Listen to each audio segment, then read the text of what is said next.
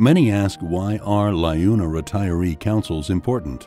And why should a retiree continue to be a member and pay dues?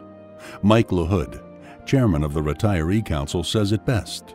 Today we have more and better benefits for our retirees than ever before.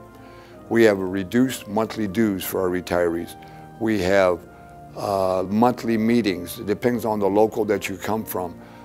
Benefits include scholarships for your children or grandchildren. We have a whole host of benefits, again, depending on the local unit and where you're from.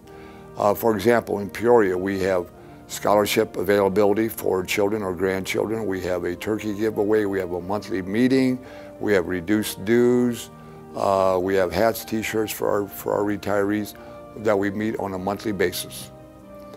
Other local units do different things. Pekin does a great thing. Bloomington does great things for their retirees. So the retiree benefits today are far greater, far more available than they've ever been in the past.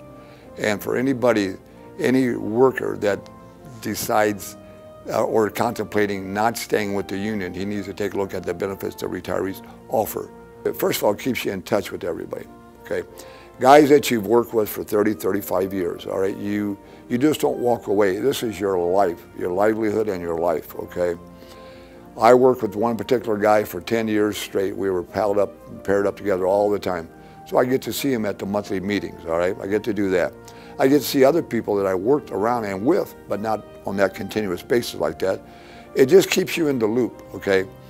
Keeps you informed, keeps you in the loop, keeps you informed. You get a chance to tell the old stories, okay? You have a chance to share with them anything new that's happening and what's going on in your life as well as what's going on in their life. It's just sort of your fraternal organization after you retire.